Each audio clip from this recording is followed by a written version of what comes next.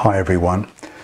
We've had an eclectic set of videos on this developing late colonial period of Sydney, and I really hope that what you've seen and what you've heard has informed you and entertained you, and that if that's the case, then I'm glad. Thank you very much. Now, in the videos we've seen senior politicians continue their fights, the MacArthurs and the Wentworths. We've seen the men of the land and how with hard work and guile they transformed the land for grazing. We saw the pioneering, achieving and social justice driven women, the colourful governors and full throttle squatters.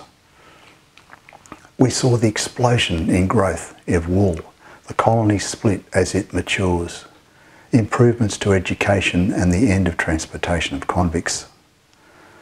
All interesting titles and patchwork in the mosaic of what we call the late colonial period of New South Wales. So that comes to the end of this series, but soon we'll be looking at the third series of the buildings that characterised the late colonial period from 1838 to 1851.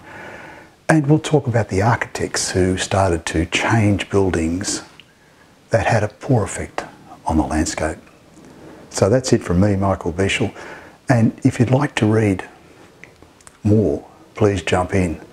There are many, many fine books and references which detail a great deal more about the people and events that have been seen in the videos. Additionally, if you like your Australian historical fiction and you're new to these videos on YouTube and like to meet some fictional characters that have been placed in these real situations, then jump onto my website michaelbieshel.com.au and enjoy the read. Thank you for watching and listening. Bye for now.